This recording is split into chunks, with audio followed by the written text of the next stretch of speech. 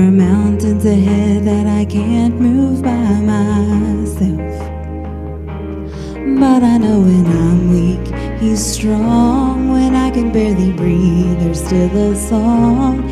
Even though it's hard right now, I'm not here on my own. So when it seems it can't be done, I know God is big enough. I can run the race I'm called to run, 'cause I know God is big enough. He'll finish everything He starts. He'll meet us right here where we are. I can feel faith rising up, 'cause I know God is big enough.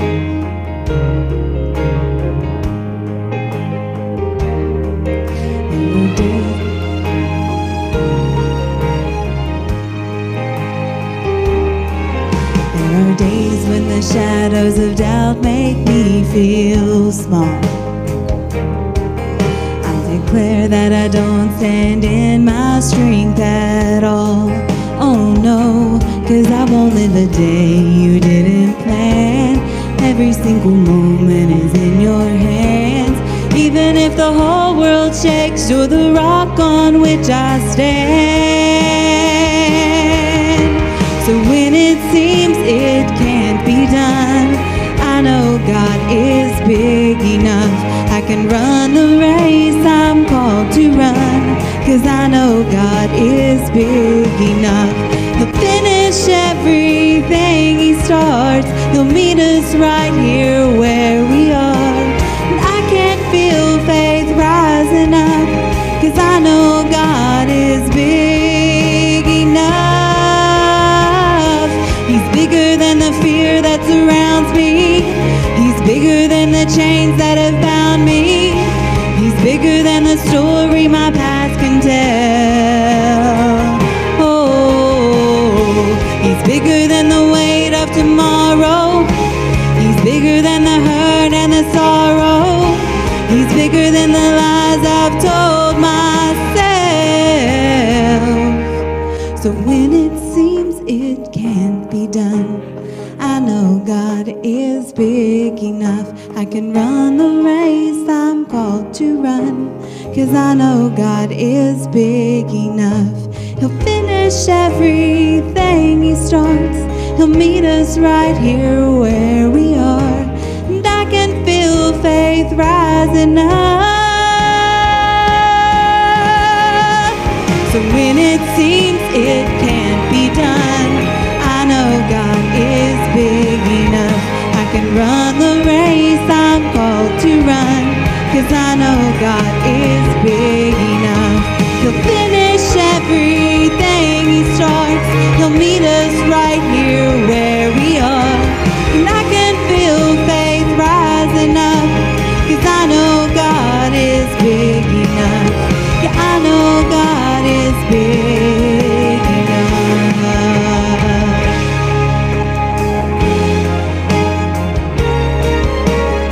Oh yeah, He's big enough, yeah.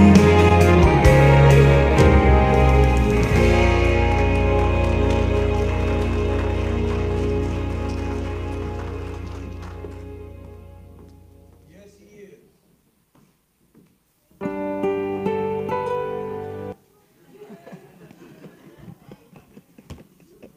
Here we go.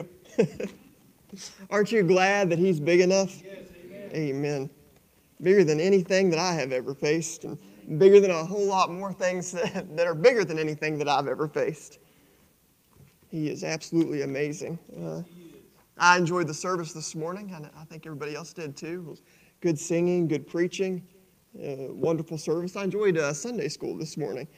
Sunday school is downstairs. It's been great every Sunday morning. We dig into it. We ask questions. We go back and forth and really discuss the Word of God. And I think there's a lot of value in digging in and really talking about the Word of God. It's one thing to read the Word of God and ruminate on it and think about it a little bit and let it soak into you. But then when you begin to speak to other like-minded individuals about the Word, then some things start to click and some things start to align. And you realize maybe where one area where you're starting to figure it out, in that other area where you're still fuzzy, God has given them some insight. And through the Spirit and through your fellowship together, things begin to make sense. And you find what God has intended for you to find in His Word. And it's good. I recommend it. Stay in the Word of God. And if you're not coming to Sunday school, come to Sunday school. So there's that plug. But we are in Daniel chapter number 1. So far, I had a good time last week at the beginning part of chapter number 1, and we're kind of going to go through some of the same verses that we did last week.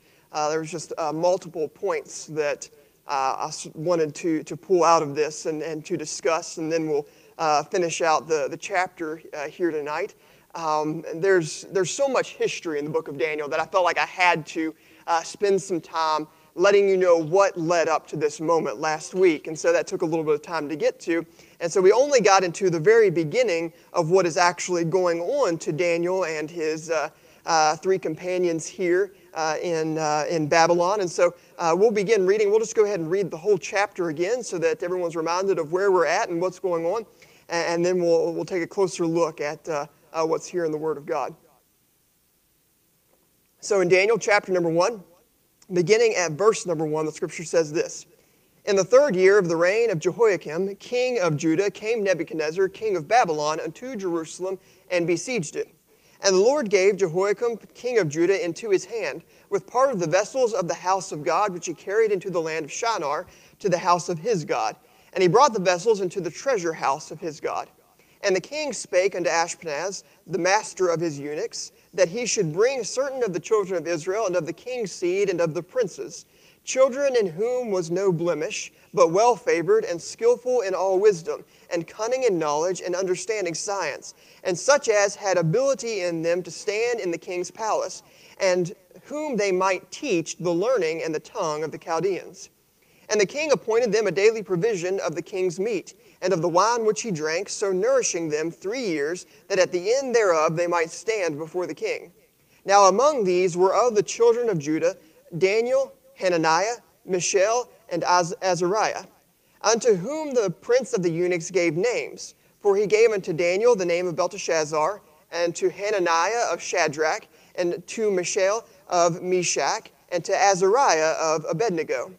But Daniel purposed in his heart that he would not defile himself with the portion of the king's meat, nor with the wine which he drank. Therefore he requested of the prince of the eunuchs that he might not defile himself.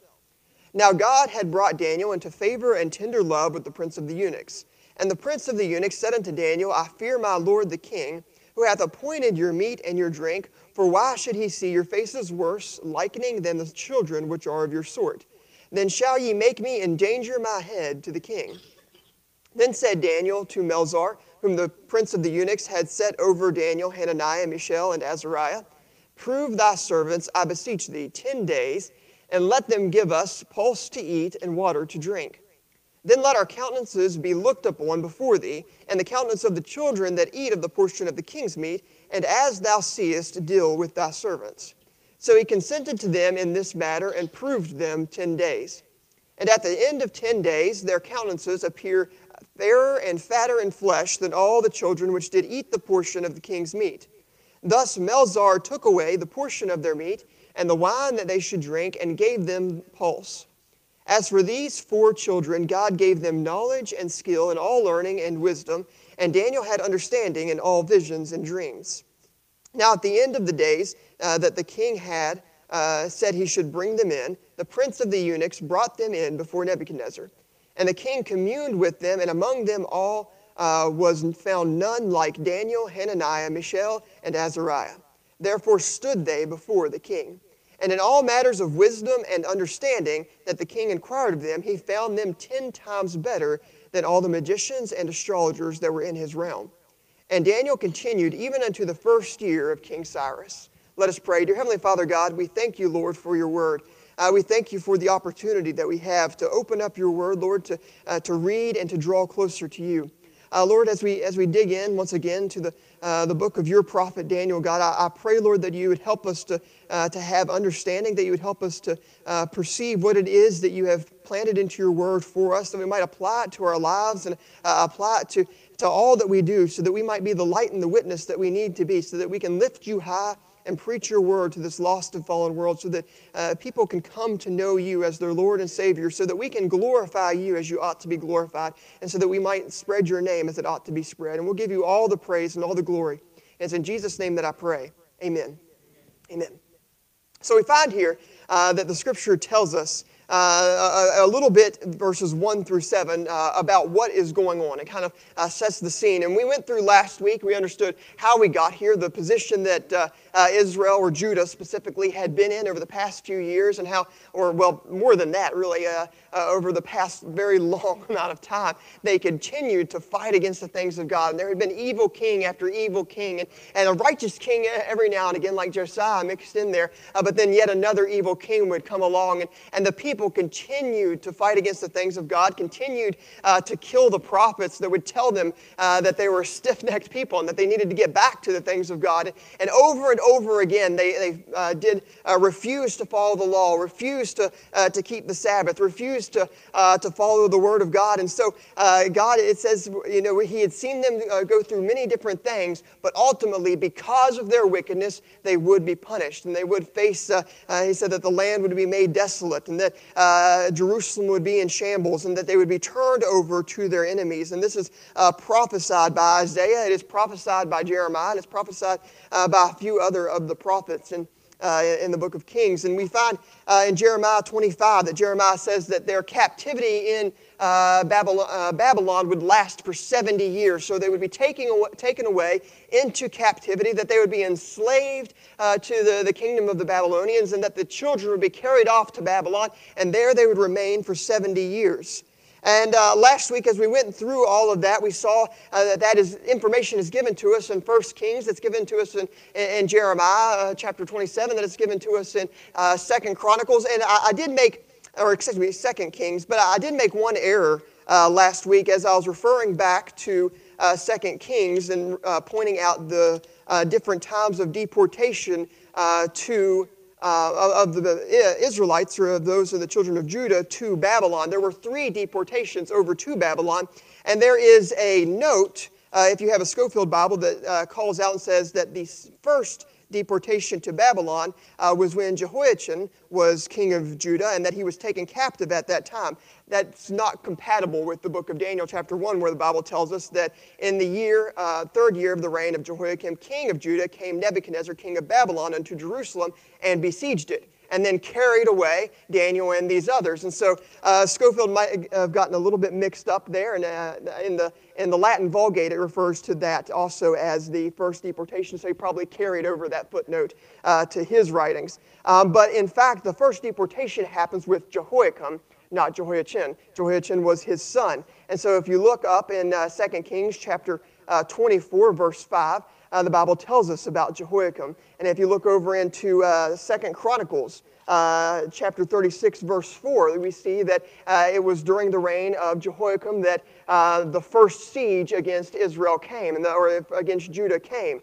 And so Nebuchadnezzar comes against Judah, and the first deportation happens in the 3rd year and the 10th day, or excuse me, in the 3rd year of Jehoiakim, and it continues through to his 4th year. So you'll find in the book of Jeremiah that he says the 4th year, and then in the book of Daniel, Daniel says the 3rd year. And you say, well, why is that? Is there some sort of disagreement here in the Scripture? Is there someone that is mistaken, or is there some sort of confusion? And there have been past criticisms saying, well, this shows that maybe the authorship of Daniel was in jeopardy or in doubt. But the difference here is their point of reference. You see, one is referencing the reign of Jehoiakim with regards to the Babylonian perspective. So that was the day and the time when Nebuchadnezzar set out from Babylon and began to go siege and to wage war against Judah. And so it was in the 3rd year of his reign that he headed that way.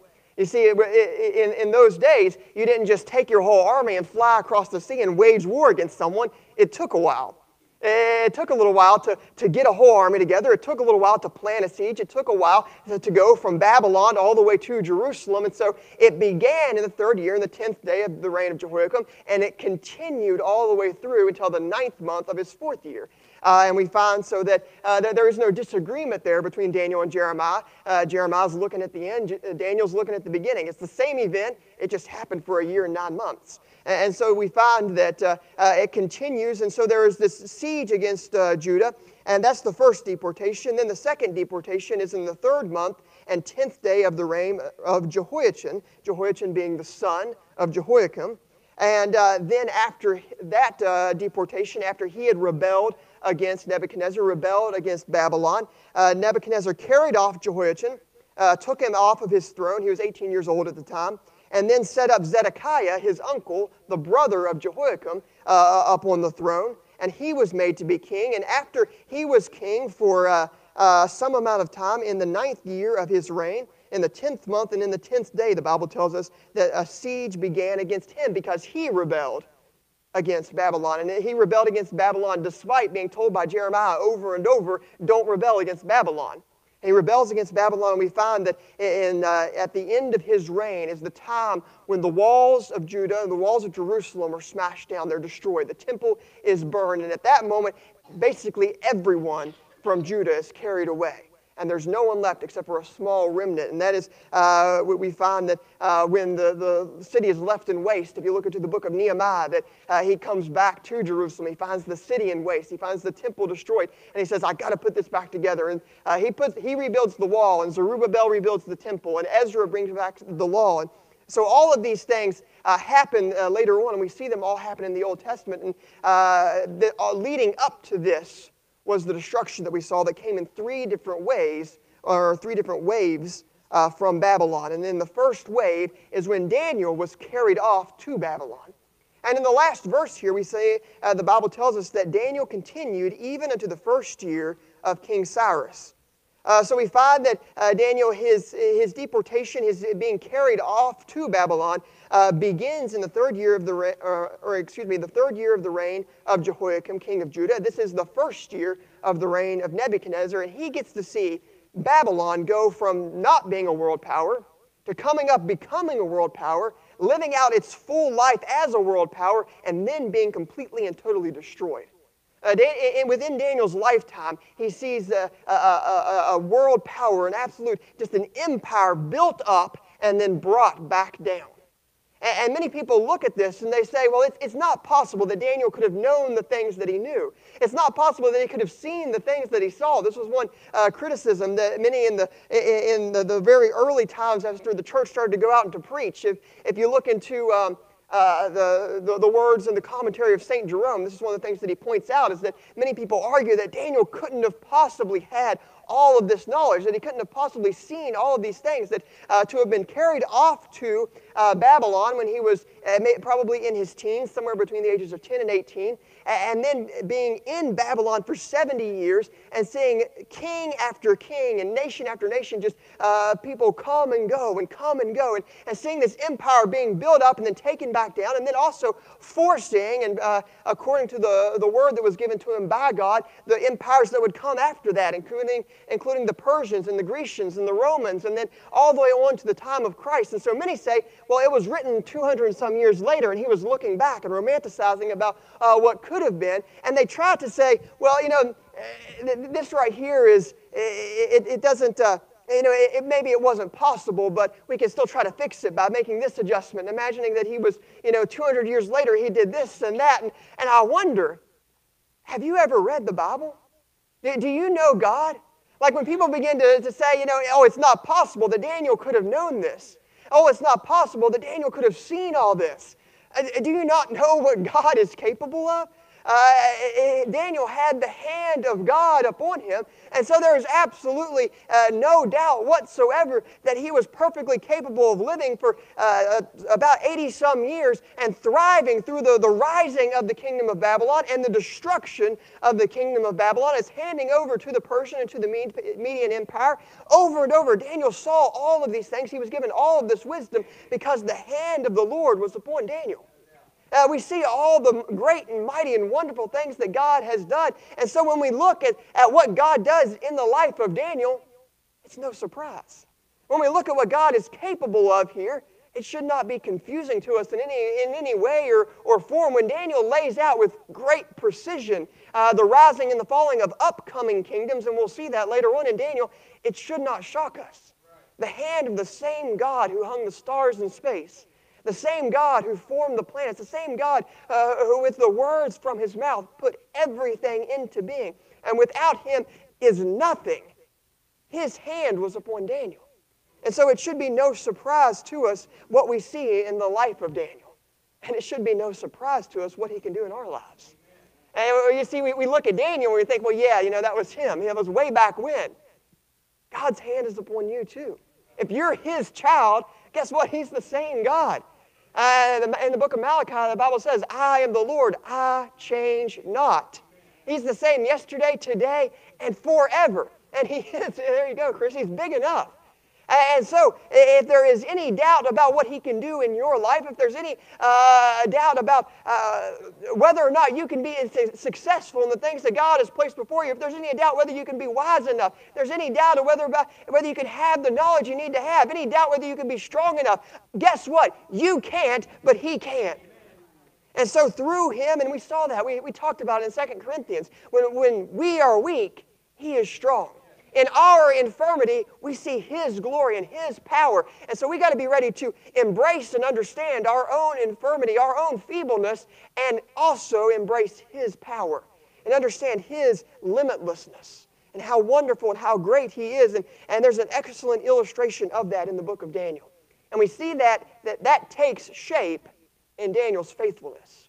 That's something that we saw and we noted last week, is that Daniel is in a place and in a time, in a position of exile.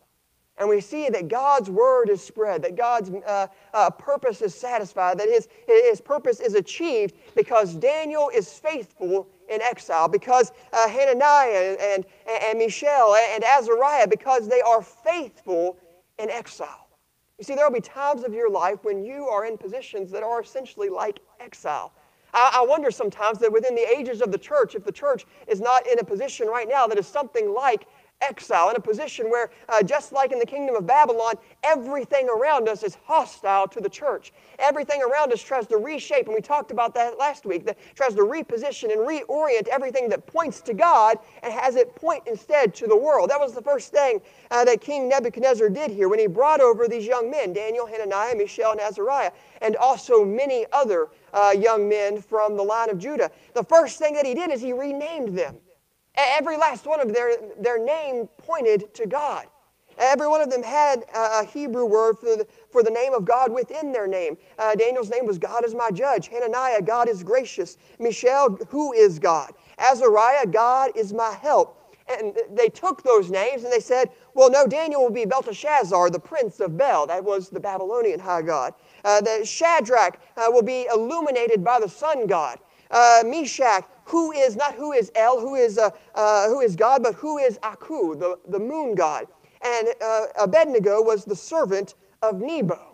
He said, let's point then also to another one of our gods. Everything that referenced the one true God, everything that referenced Yahweh, everything that referenced Jehovah, and they took that and they said, let's push that frame of reference over to our God.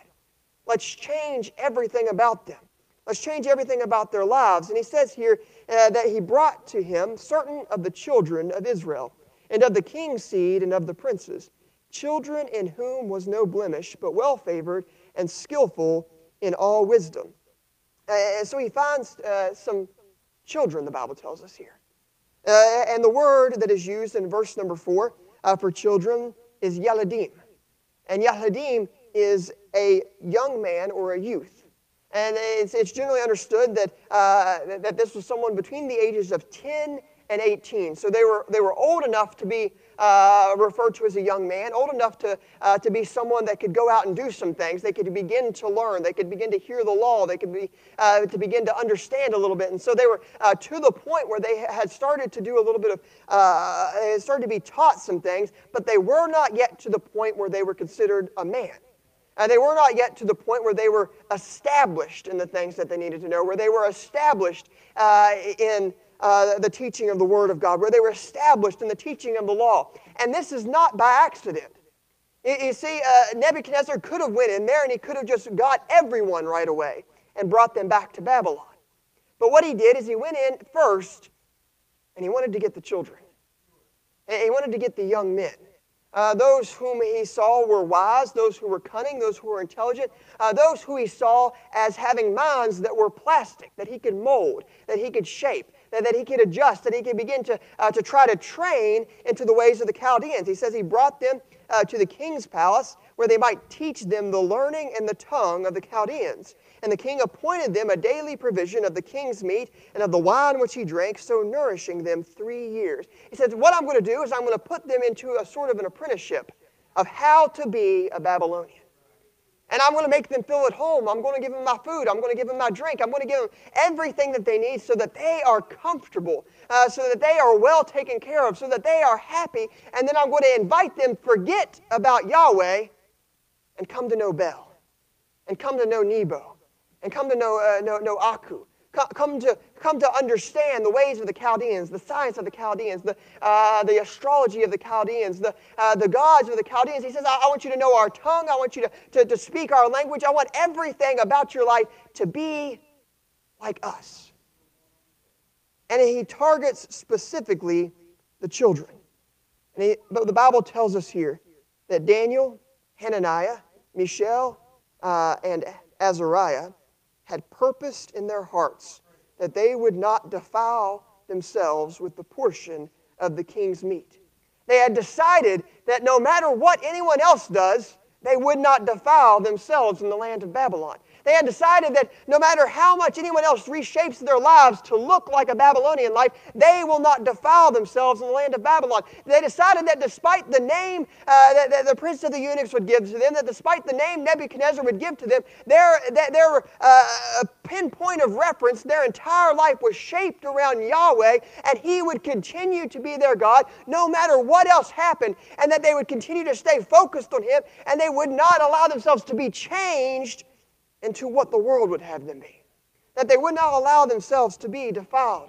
And so they purposed in their hearts that this would not happen. We talked about last week that we need to purpose within our hearts that we will not allow the world to redefine us. That we will not allow our ideas and our minds to be shaped by what the world thinks, because like Daniel, God is our judge. We care more about what He thinks than what the world thinks. Like Peter says, we ought to obey God rather than men.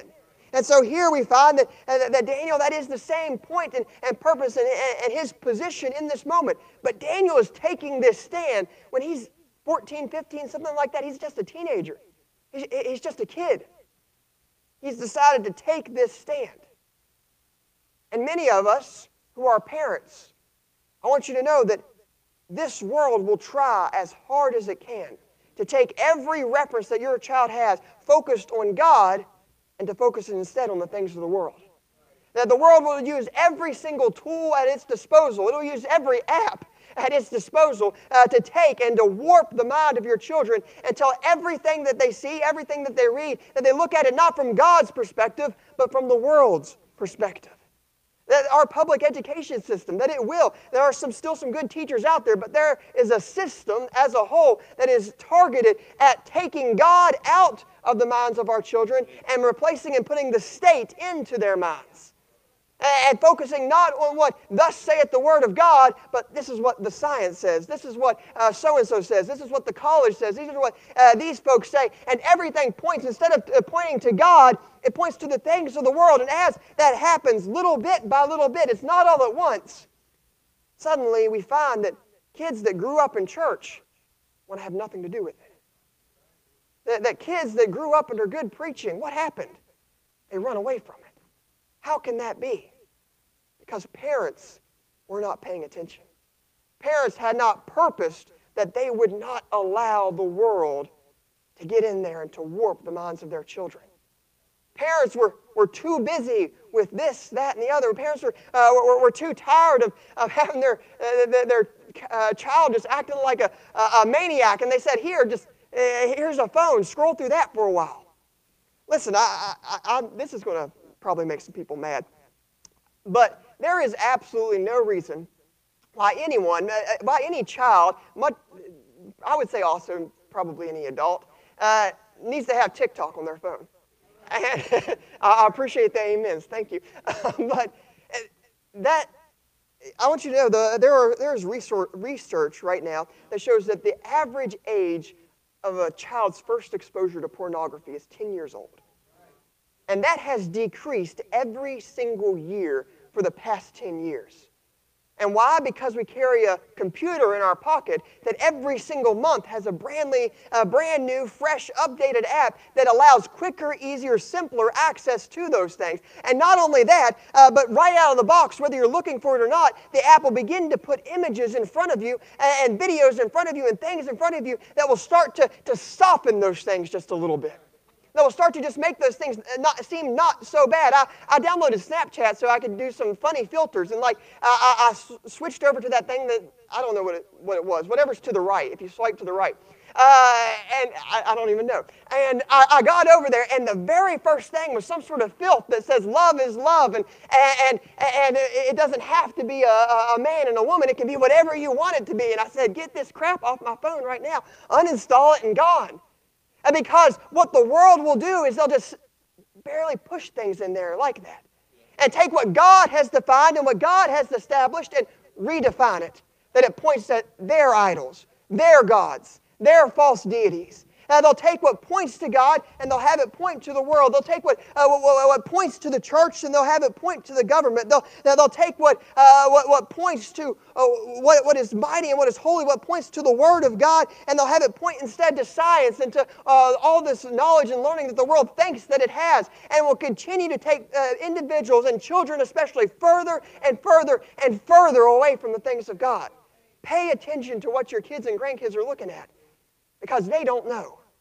When that stuff comes up on the phone, when that stuff comes up on the TV, when that stuff comes up on the radio, someone has to be keeping watch.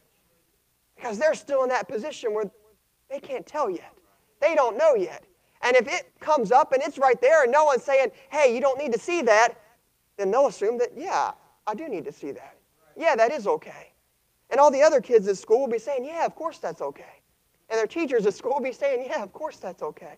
And now I know what you're thinking. Well, but if I don't give them a brand new phone, they'll go to school and Sally sitting down beside them will have a brand new phone.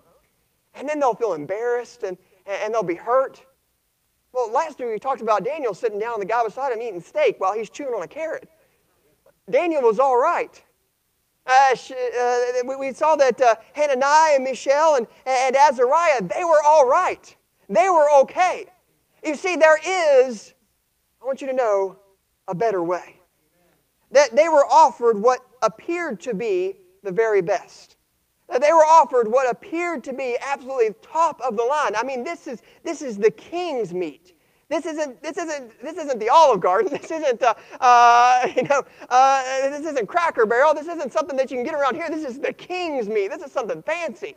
And so here is, I don't know, I like Olive Garden. It's pretty good. But here is the king's meat, the absolute best of the best. The finest of the finest. And they say, here it is, the absolute best you can get. And Daniel says, I know a better way. You see, there is a better way. Your child does not have to have all the things that this world wants them to have. Your child does not have to have all the things this world tells you that they need to have. You see, we get so consumed and so caught up in trying to craft for our children this perfect life. We imagine they're going to grow up to be a doctor or a lawyer or an astronaut or an engineer or something exciting, and they're going to go make these right, I threw myself in there, you noticed.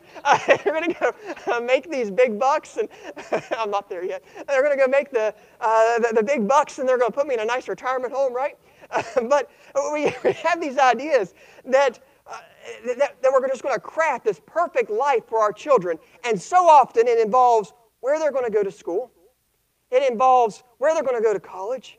It involves where they're going to go to work. It involves how long they're going to go to school. And we craft all these things out perfectly. We think about how they're going to do in sports and what they're going to learn about this. And we say we're going to make sure they have the 3 R's, right? Reading, writing, and arithmetic. That they're going to have everything covered.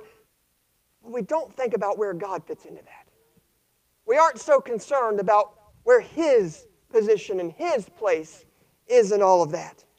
You see, the moment that Daniel was born, his parents said, God is his judge.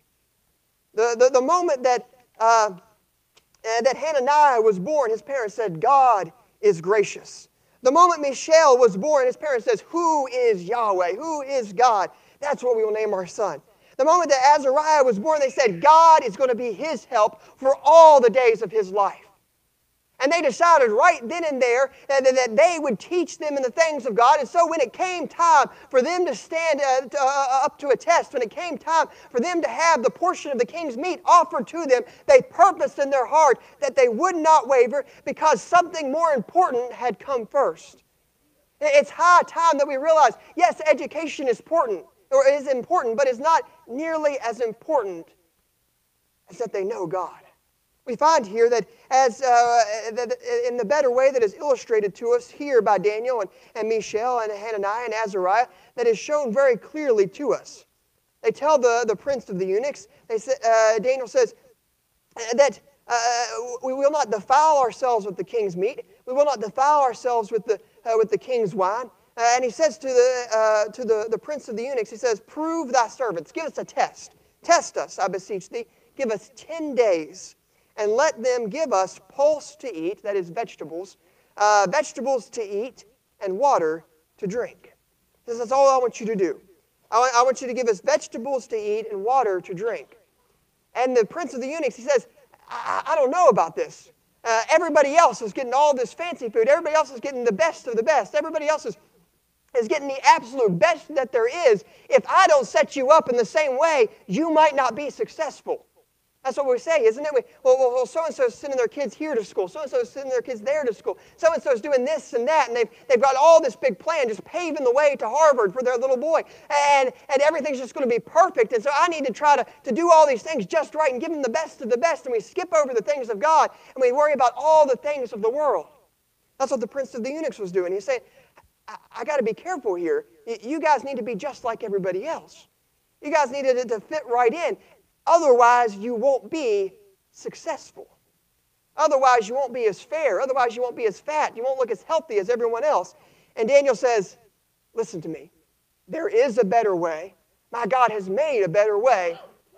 Put it to the test. Just give us 10 days. Just 10 days. And so he says to the servant of the prince of the eunuchs, he says to Melzar, he says, test us. Give us 10 days to eat vegetables and to drink water. It says, and then look upon our countenances and the countenances of the children that eat the portion of the king's meat, and as thou seest, deal with thy servants. He says, if it turns out that it doesn't look okay, if it turns out that we aren't doing all right, if it turns out that we're not as healthy as we should be, then do whatever you need to do. It says, but give us 10 days to prove that God is faithful. See, Daniel trusted so much in God. He said, you let me eat vegetables for 10 days, and it's going to make such a dramatic difference that it'll be evident right away. I don't know about you, but I've tried a few different diets, things to bulk up, not slim down, and I never saw any results in 10 days. I mean, maybe you've tried this, that, and the other, and I don't know. Have you ever seen any dramatic results in 10 days?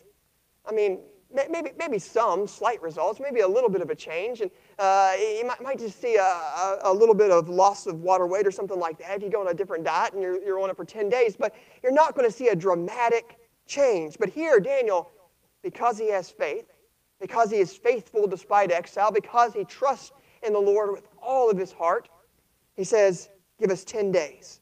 The Bible tells us that at the end of 10 days, their countenances appeared fairer and fatter in the flesh than all the children which did eat the portion of the king's meat. So they were better than everybody. They were fairer than everybody. They were fatter than everybody. They looked good. And Melzar came down, the prince of the eunuchs came down, and he said, what are you feeding these guys? They look awesome. I mean, they're as healthy as oxes. They're perfect. They're in great condition.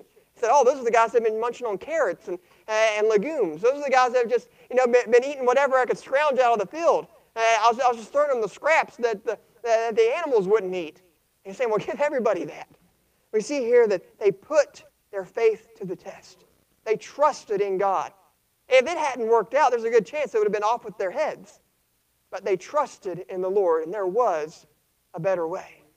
Not only were they fairer and fatter in the flesh, the Bible tells us, not only were they physically in better condition, the Bible goes on and it says, as for these 4 children, God gave them knowledge and skill in all learning and wisdom. And Daniel had understanding in all visions and dreams. Now at the end of the days that the king had said he should bring them in, that was 3 years, then the prince of the eunuchs brought them in before Nebuchadnezzar. And the king communed with them. And among them all was none found none like Daniel, Hananiah, Mishael, and Azariah. Therefore stood they before the king. Now that was a big honor in Babylon. You imagine the size of that empire, and the king said, I want those 4 to be in here, part of my personal counsel. And in all matters of wisdom and understanding that the king inquired of them, he found them 10 times better than all the magicians and astrologers that were in all his realm. You see here, by putting God first, not only were they healthier, they were also smarter than everybody else. You see, we think we've got to put all the various things that the world says are necessary for an education to be all right there and perfect. We want to make sure that our kids have these educations where they're doing everything that the world says they have to be able to do. And there's nothing wrong with an education. Daniel here got an education. He learned the language of the Chaldeans. That's why the part of the book of Daniel was written in Aramaic, which was came from the language of the Chaldeans. And we find that Daniel learned their science. He learned their mathematics. He learned what they had to learn. But he purposed first that he would fear God. And we find this isn't a surprise. This isn't anything new. The Bible tells us very clearly what it takes to receive wisdom. The Bible tells us in Proverbs chapter number 1, verse number 7, the fear of the Lord is the beginning of knowledge, but fools despise wisdom and instruction. And in Proverbs chapter number 2, verse number 6, for the Lord giveth wisdom, out of his mouth cometh knowledge and understanding. On down in Proverbs chapter number 9, verse number 10, the Bible says, the fear of the Lord is the beginning of wisdom, and the knowledge of the holy is understanding. You see, if there's one thing that needs to be the predecessor for everything else, I don't care what form of knowledge that it is, what form of science, what form of math, what form of literary understanding, I don't care what it is, the fear of the Lord, the knowledge of the holy, God comes first. Because it is upon that foundation and upon that reference point that everything else depends. Without that infinite reference point, nothing else makes sense. Without that infinite reference point of love, no other love makes sense. Without that infinite reference points of power, no other power makes sense. Without that infinite reference point of peace, no other peace makes sense. Without the infinite reference point that we have here of perfect understanding, our limited understanding doesn't make any sense. Everything makes sense only with perspective to God. Why is it that the world comes up with so much crazy junk?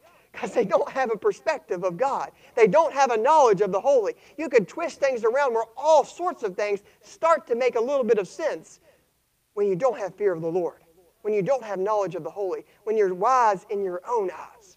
Then everything starts to come together and you start to make sense out of things that are senseless. You see, God must come first. God must be first. The knowledge of the Lord must be first. The fear of the Lord must be first. And then everything else falls into place. Everything else proceeds from that. We find here the Bible tells us that they were smarter. They were 10 times more wise than all the magicians and astrologers that were in all his realm. Now the word here for magicians is kartom, and it means a teller of hidden things. That's someone that has some knowledge, some ability to perceive beyond, to perceive the things that are hidden to others. The word here for astrologers is a shaft, a shaft. And in the Latin Vulgate, this is translated as the Latin form of mathematician. They were called astrologers because they would map out the heavenly bodies, but in doing so, they were practicing mathematics. They would use those mathematics to try to interpret things happening in the world according to the movement of the heavenly bodies. And so these were individuals, these weren't just charlatans, these weren't just crazy people. These were individuals who really knew something. These were individuals who were, in the Latin Vulgate also, we find that the word is made magicians is translated as philosopher. That it's someone that is able to take something literary and understand the hidden meaning, to take a dream and understand the hidden meaning. That the astrologers, that they were able to use mathematics to try to understand things in a deeper way. And Daniel, because he put God first, had a greater understanding of math, had a greater understanding of the movement of the heavenly bodies, had a greater understanding of philosophy, had a greater understanding of the hidden things because God gave him knowledge, because he submitted himself to God first. You see, there is a better way. And because Daniel chose the better way, we find in verse 21 that Daniel continued even unto the first year of King Cyrus. So for 70 years, Daniel continued to chase after the things of God, continued to have a position of somewhat, a little bit of power within the kingdom of Babylon from the time that he was somewhere between 10 and 18 years old. So he lived to be, somewhere 80 or 88 years old.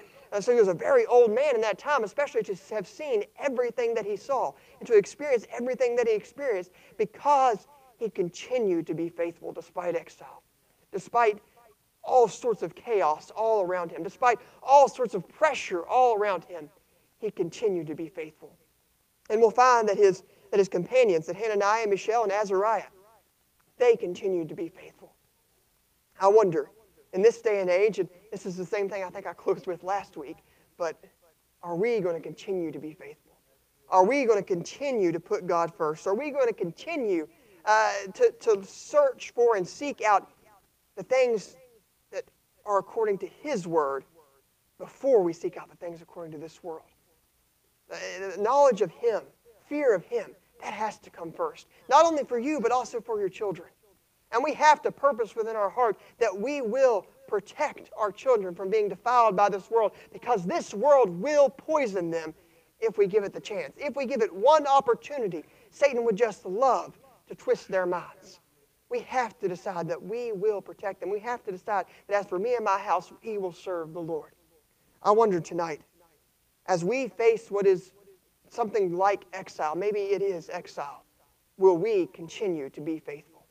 With every head bowed and every eye closed, as we play a song, I wonder, will you be faithful in exile? Will you continue to focus on the things of God despite the chaos in this world, despite the madness in this world? Will you purpose in your heart that you're going to protect your children no matter what?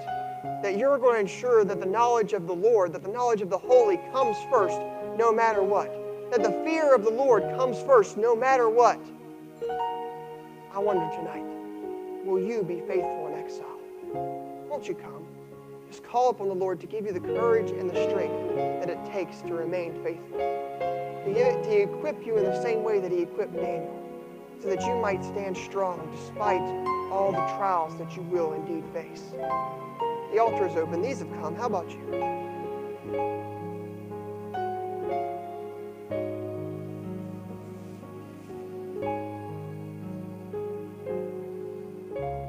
Will you be faithful in a faithless world?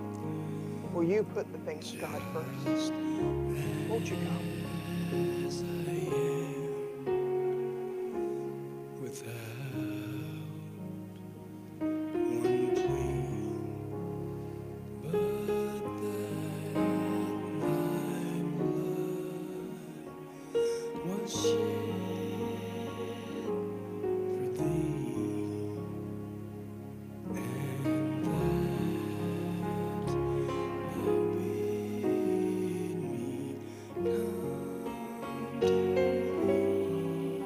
The altar is still open. Won't you come? Won't you just ask Him to equip you to be faithful in your life? These have come. How about you?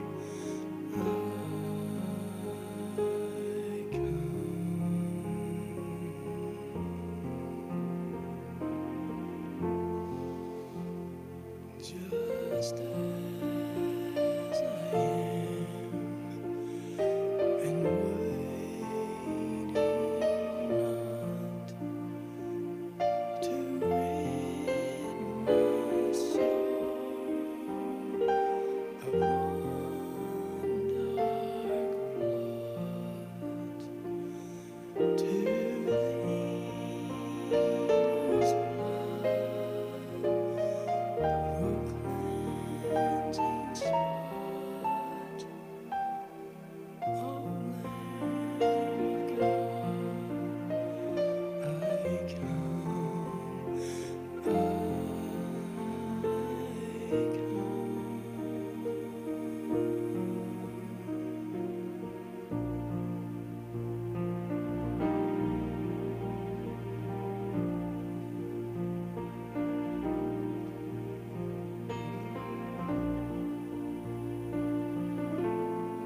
Father God, we praise you, Lord, and we thank you. God, thank you for your word. Thank you for your faithfulness. Lord, I thank you that despite the situation that we may see ourselves in this time and in this age, despite the chaos and the madness and the faithlessness of this world, God, and I thank you, Lord, that you are always faithful, that you are always big enough, God. And I pray, Lord, that we would always put you first. They would continue to keep you as our reference point for everything. That we would continue to put your word first, God, that as the world pushes against us and puts the pressure on us and tells us that that's old-fashioned and that it's dumb and that we are going against the modern things, God, I pray that we would have the backbone to stand up and say that we would rather obey God than obey men, that we would rather follow you than this world. Lord, I pray, God, that we would have the strength and the backbone that we need to stand for you in this age. And I pray, God, that we would just continue to give you the glory that you alone are worthy of. In Jesus' name I pray. Amen. Amen. Appreciate everyone coming out this evening. I'm excited to continue forward in Daniel. I've bought like a bunch of commentaries, and I've run into a bit of an issue because they're all arguing with each other. I had yesterday, and then this morning I had H.A. Ironside here. I had St. Jerome here. I had Adam Clark here, and this other, I forget what it is, something guide to the Bible that Corey had given me, and all these spread out. And I look at this guy, and he disagrees with this guy, and he disagrees with this guy. And then I thought, let me just read for a minute and focus on the Bible for a little while. Then I'll see what those guys have to say. But it's really good to dig into the Word of God. The book of Daniel is going to force me to be even more fastidious in my studying and my praying and in my digging into the Word. So it's going to be fun. We are probably going to go slowly, so that's all right. We're going to take our time. We've got 12 chapters, 12 months. There you go. So, anything else? So we've got, I guess, some announcements. We're continuing to celebrate our anniversary, 9 years that God has continued to bless this church. And next week, January 22nd, Jeremy Atkins will be here preaching and singing.